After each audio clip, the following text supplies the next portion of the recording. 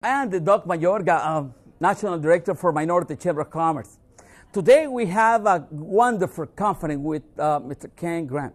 He is the National Director of the Hurricane Center here in the United States, based in Miami-Dade County.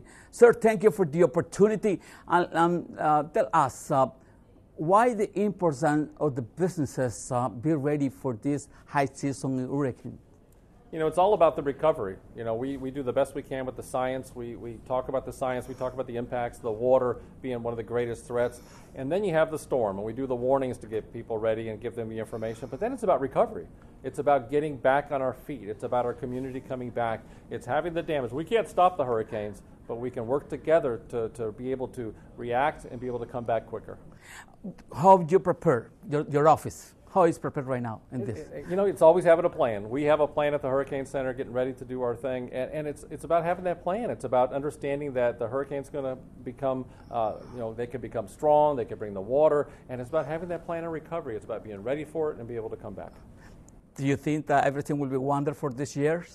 I always hope so, but as I always say, it only takes one. We could predict lots of hurricanes or few, but if you get hit by a hurricane, then it's a bad season. So you have to prepare as if you're going to be hit.